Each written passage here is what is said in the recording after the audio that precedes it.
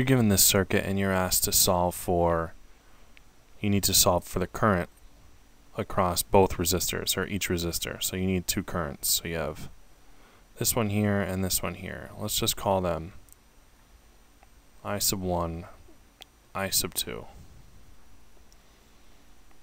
Now I'm here assuming that you already know Ohm's law. V equals I times R, and I equals V over resistance, voltage over resistance.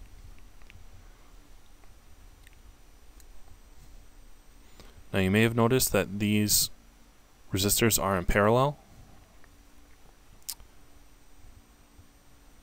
The first instinct would sometimes be to combine them, but we would lose one of the currents, and then we'd only have one current, and that wouldn't be, the currents on each of these branches wouldn't be the same.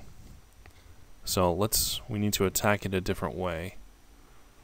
If you look at the top here, well, for starters, we can say that this is ground. That's ground. So that's going to be 0 volts. So down here is going to be 0 volts.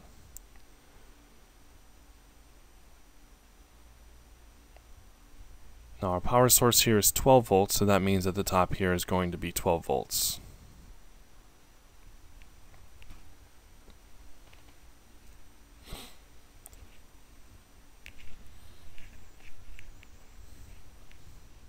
So to find the current,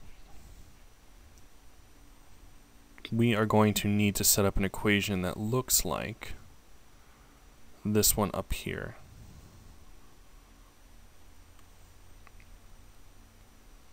Okay, so for I sub 1, use a different color here. How about green?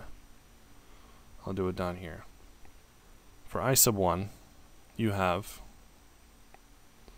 got the 12 volts voltage minus the 0 volts here on the bottom.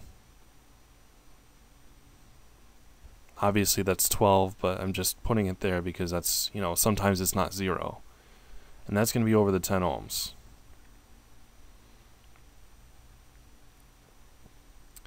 So that equals 6 over 5 amps.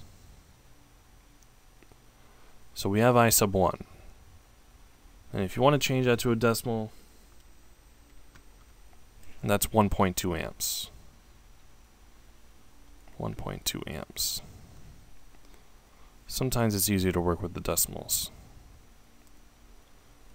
For I sub 2, that's way too bright.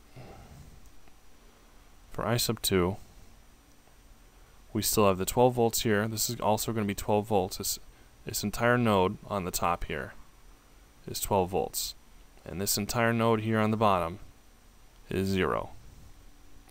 So for I sub 2, it's going to be, again, 12 minus, and the drops over the 15 is going to lead us to this 0 volt node here.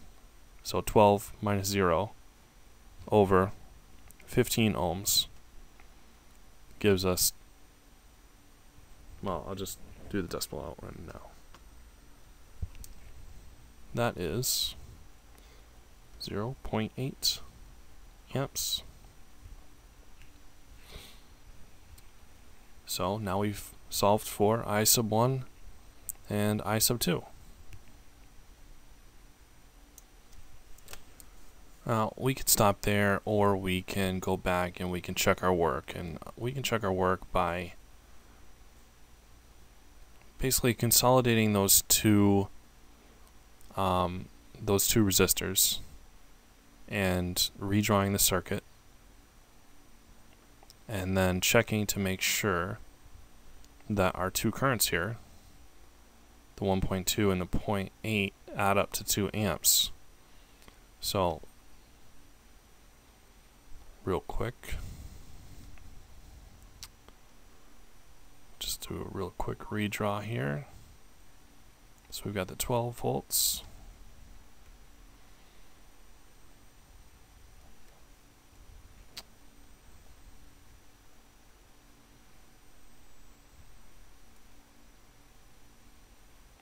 And when you are combining parallel resistors, you do the product over the sum. So for these two, we're going to do 10 times 15 over 10 plus 15. So that's 150 over 25, and that's going to equal 6 ohms. So the new resistance is going to be 6 ohms.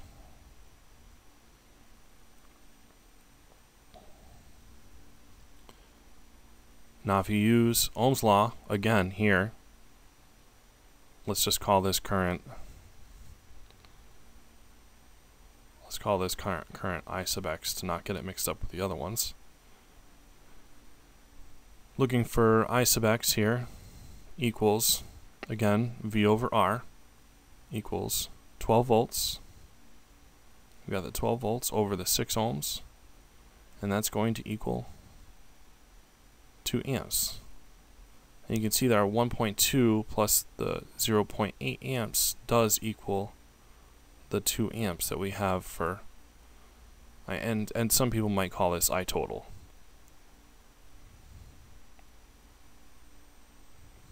So it does check out, and our answer is right, but that's one way you can check your work.